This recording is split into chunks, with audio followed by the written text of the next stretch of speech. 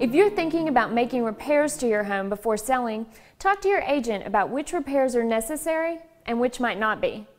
If you've made significant improvements to your home to make it into your dream, you probably already know that you're not going to get full value for these improvements at resale. In fact, aside from replacing the front door, no home improvement project gave back more than an 85% return on investment. At best, that's a 15% guaranteed loss on your money.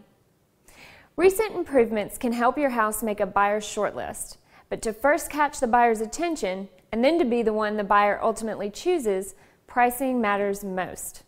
So, be sure to speak to your agent about what features matter before you do any more repairs to your house.